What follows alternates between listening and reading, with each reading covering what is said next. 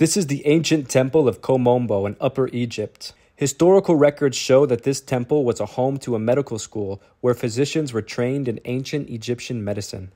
Some of the reliefs and inscriptions found on the walls of this temple depict medical instruments and procedures related to childbirth. The third one, in the bottom row, the third one from the right, is the injection they give to women before they have C-section birth.